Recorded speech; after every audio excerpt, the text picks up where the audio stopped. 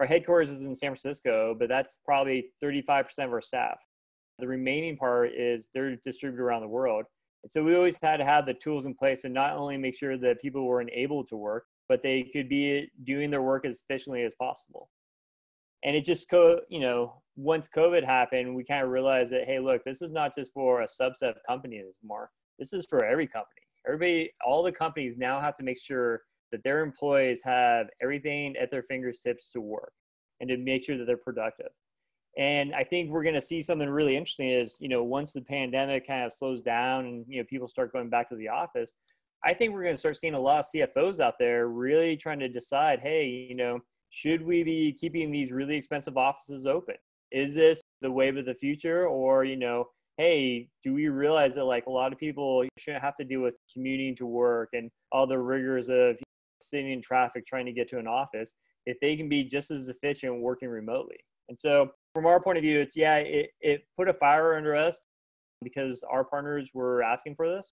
But I also think this is kind of like the wave of the future is that we're going to see some big changes in the way people work going forward. I think that's true. I think we already have. And I think that genie is out of the bottle and it's not going back in that bottle. Yeah. I think that people like working from home, generally speaking. And so why wouldn't you want to just be in a comfortable spot dressed like you are today? Yep. And, you don't always have to be videoed or visual. You can also just turn it off and say, I'm having a bad hair day. That kind of true. Thing. And, that is true. And sometimes we get a little bit, what's the word I'm looking for? Fatigued. There is a term now called Zoom fatigue because people are always having to look people in the eyes like we are right now.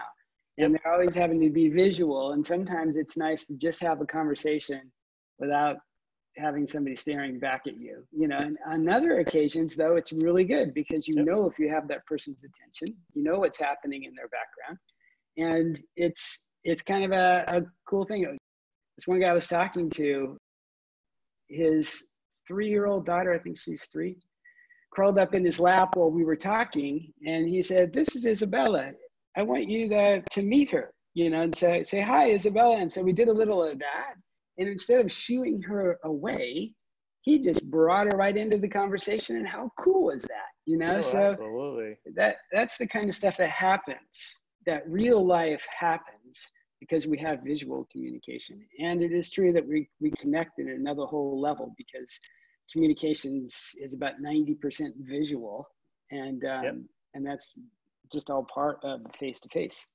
Where I see this is going is kind of what you mentioned, is that sometimes you want the visual, sometimes you need the audio, and no one's going to call into a conference center or a call center and say, hey, look, let me talk to you, Dave, or Zoom. No, Zoom is for people who already know each other or people who have been introduced and they're willing to have that conversation.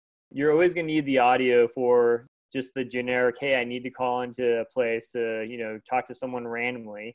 And there's going to be times that, just like myself, sometimes I don't want to be seeing people, and I'm like, I like to have a good audio or if I'm on the move and I'm walking around the city, I don't want to turn on my Zoom.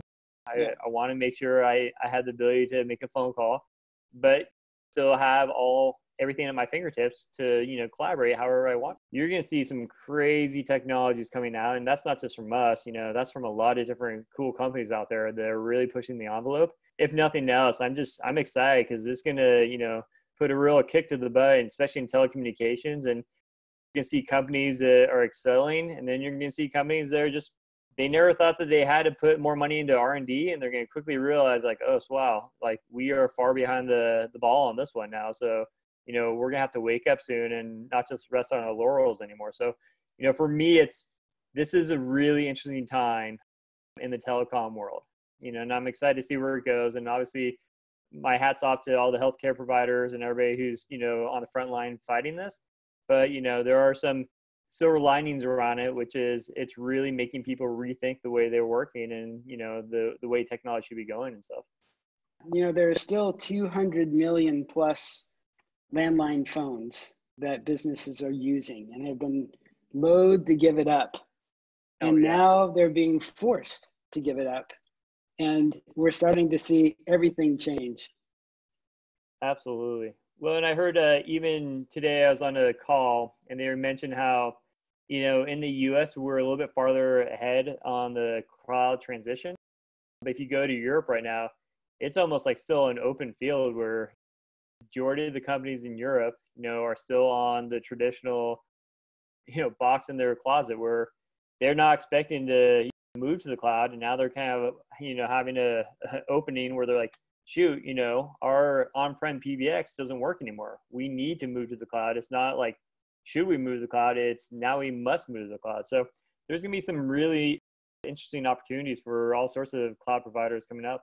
It's a whole new world. I mean, we watched that happen when Ring Central, a born in the cloud telecommunications company, bought a good chunk of Avaya and is now working like crazy to get those phones over into the cloud.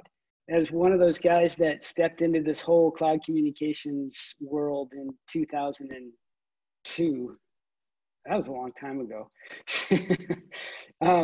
And Dave, everybody talk about said, visionaries. You were there before yeah, everybody else was. So that's everybody else that's said the this was true not going to visionary right work. there.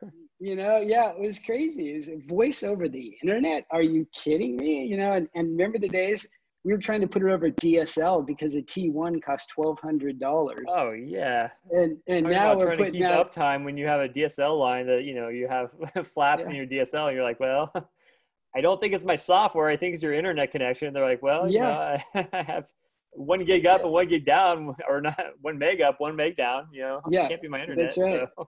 That's right. It was a whole nother world. And today we're talking, in gigs that are being delivered to a residential home. I mean, it's just unbelievable the changes that have happened over the last 2 decades. But oh, we're here absolutely. now, and cloud communications is all that we dreamed it would be.